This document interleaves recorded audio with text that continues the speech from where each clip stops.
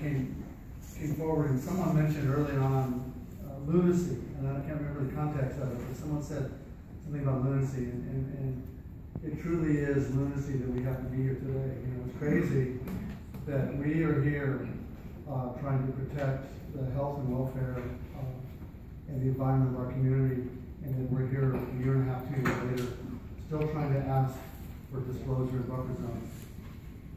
There's something wrong with the world that we live in, that we still have to do that. And these companies, the so-called good neighbors, who, by the way, did not bother to submit any testimony whatsoever in support, or they must feel so confident about their position that they don't even have to show up. And that is lunacy. It's lunacy to think that this item appeared on our agenda by accident.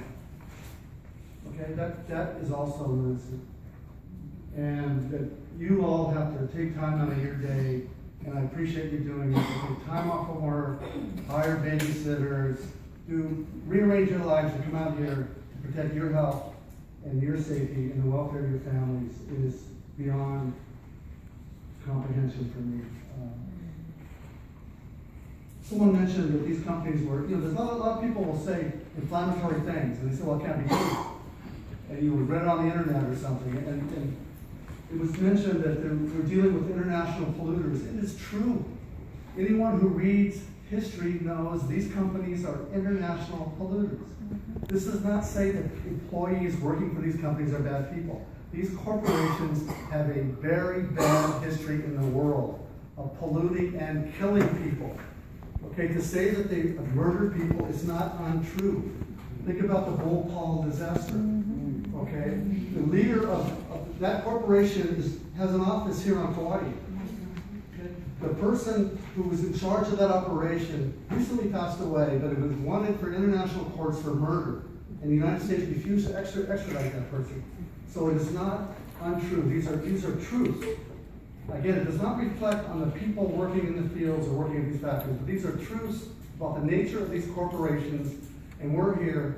They're suing us. Okay, they're suing us for the right to spray poisons next to our schools and not tell us about it. These same corporations spent $8 million to $15 million statewide to beat the Maui initiative, and the grassroots people won on Maui. It just boggles the mind. This is lunacy, and we are not done. And I am certainly not done, and our community is not done with this.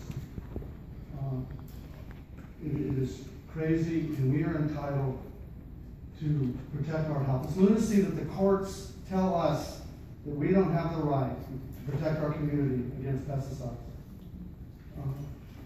And I'm confident that we will find a way to do that. As a council, I'm committed to looking for other ways, and I'm sure some of my council member colleagues are committed to other ways to do it. It will be upheld in court. I'm hopeful and cautiously optimistic that we will prevail in court. There was a lot of talk about record keeping. You know, I agree, we need to keep records. And we need to hold the Department of Ag and the Department of Health and various agencies accountable. But even if we complain, we can't get the records. Okay, I've been trying to get records from the Department of Agriculture, and they won't give them to me.